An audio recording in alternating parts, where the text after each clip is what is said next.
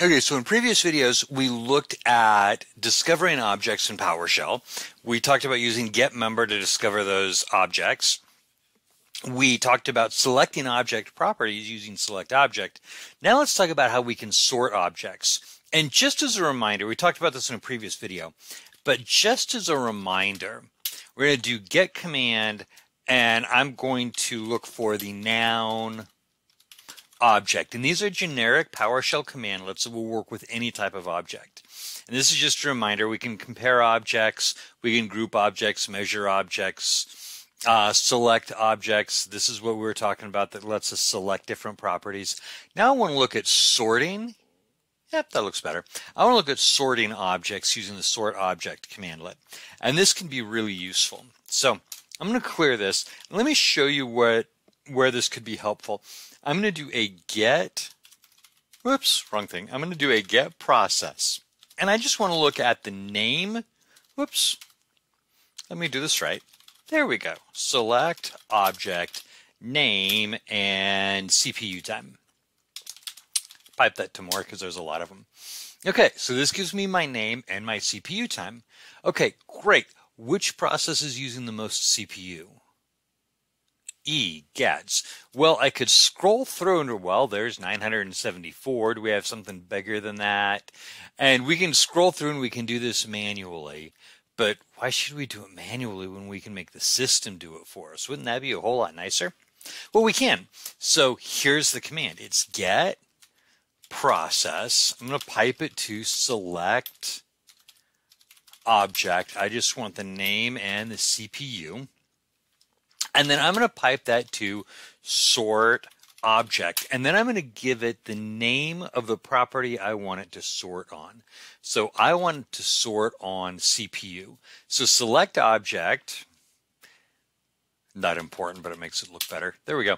Select object is going to select just those two properties from all of my process objects. And then sort object is going to sort by CPU. Oops, that's not going to work. Go to the end, now pipe it to more, that'll work. Okay, now that actually did sort, it just didn't sort the way I wanted it to. It sorted it in ascending order. Humorously enough, my recorder, which is what I'm using to record these videos, has used the most processor time.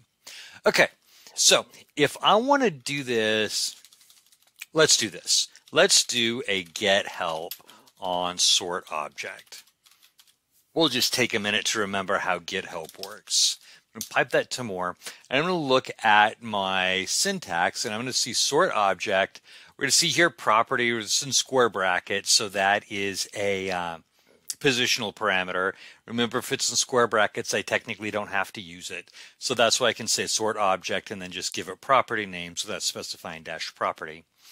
But there's another one here, dash descending. Now this is in square brackets, which means it's optional, and we just saw that. I just ran it without the dash descending, but it's sorted in ascending order. So dash descending is how I change this to sort in descending order. So this is what it's going to look like. Clear this back to the top of the screen to make it easier to read. Get process. I'm going to select object. I want the name and the CPU. And then, whoops, and then I want to sort object on CPU, but this time I want it in descending order. By the way, you can also do DESC, that'll work as well. Let me pipe that to more.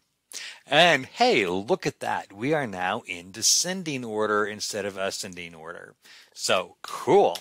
That's exactly what we were looking for. Now, we're just going to throw this in for the fun of it. What if I only want to see the first 10? Show me the top 10 most CPU intensive applications in my processes. So I'm going to come back to, just hit the up arrow to get back to my command. I'm also going to do one more thing here. I want to add the path just because I want to see, all right, where do these come from? There we go. So now it's going to show me my biggest CPU users and what application we're actually running. I can probably determine that from here, but knowing that actual path can be helpful sometimes. Okay, Control C to break out of there, clear my screen. I'm going to hit up arrow. Now, I want to look at just the first 10.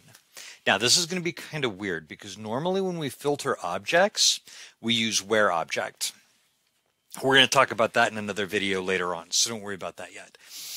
But if I want the first or the last or something like that, I actually use select object, not where object. Now, this is another thing that some of my students find a little bit confusing.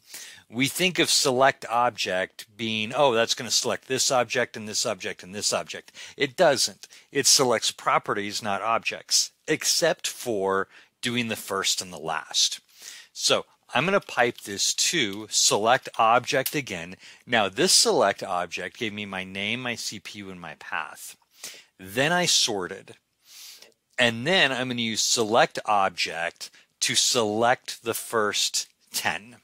So select object dash first 10. And this time it will just show me my first 10. It'll show me my name, my CPU, and my path. Now, key thing here, if you are going to do a first, unless you're wanting a random sample or something like that, if you want it based on actual data, always sort before you select your first or your last. That guarantees that you're getting the right things. If I wouldn't have done that, let me take out this sort object CPU descending, and let's say I put that after my sort. Whoops, yeah, sort object. Yeah, let me type it correctly. Dash descending, there we go. Now what it's going to do, these are not the same things, is it?